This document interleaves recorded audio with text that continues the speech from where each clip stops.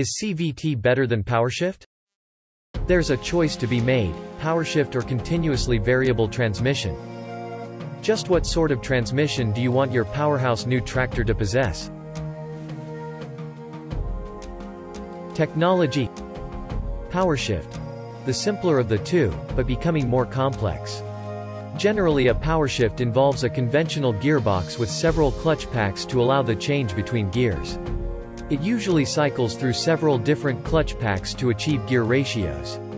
Today, new powershifts rely heavily on computer control to make the operator's task more comfortable, reliable and easy. CVT.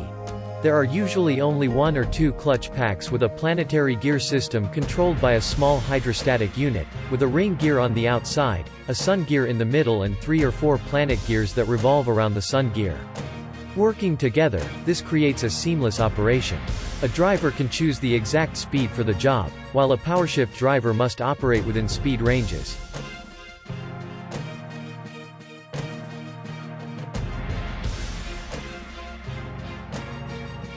Ease of use. Powershift. Today's powershift tractors can go through all gears with the push of a button or via automatic settings, so there is now minimal downside. While a powershift might suit 3 or 4 applications quite well, it can seem a compromise in others once you know what else is out there. CVT. Gear ratios are taken care of automatically. Your input as driver is simply telling the tractor you want to go faster or slower. The tractor decides what internal transmission ratio and engine RPM are needed to achieve the required ground speed. It will do this with the least amount of engine RPM it can.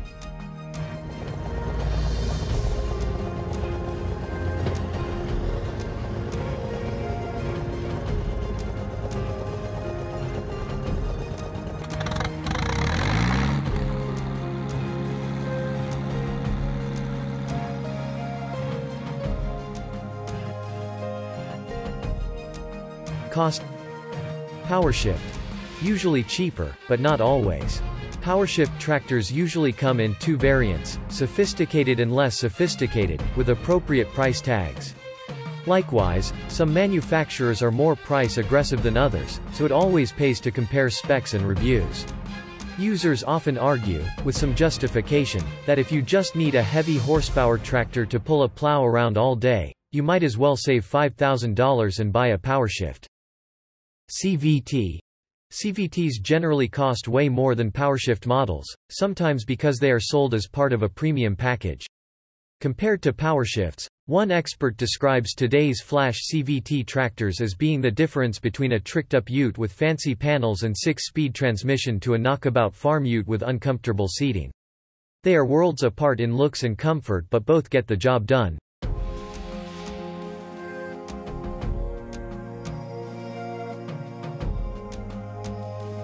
Maintenance.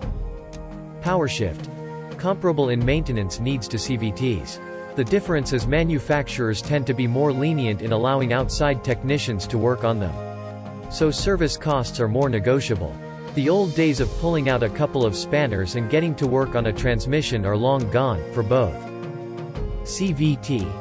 Similar maintenance requirements to modern powershifts, although manufacturers tend to maintain control of servicing repairs because of the specialized diagnostic tools used.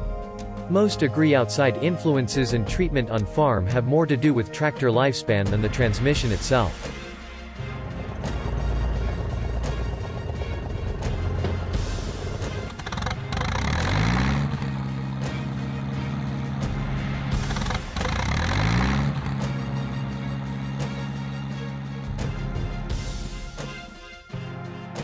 Versatility in field. Powershift. Comparable to driving a manual car as against driving an automatic. In a powershift, drivers perceive themselves to be more a part of the whole operation. If a load increases, such as when hitting a stubborn spot when tilling, and revs drop, you might need to change gears to maintain speed. CVT. This is set and forget cruise control, ideal for jobs of varying power needs and loads, such as tilling rough and uneven ground. It takes pressure off the driver to keep the tractor at the optimum ratio because engine revs are automatically changed to maintain desired speed. Economy. Powershift. Thanks to technical advances, powershifts are continually improving in fuel efficiency, although there are many intangibles such as driver habits and varying loads and terrain that cloud performance figures. Servicing costs can be cheaper, although generally there is not a big difference. CVT. Generally more fuel efficient, some say 5 to 10%. In the field, it is continually adjusting itself to achieve a geared up and throttled back state, thus generally burning less fuel because it is not using so many revs. Manufacturers suggest rebuilding costs are similar for both systems.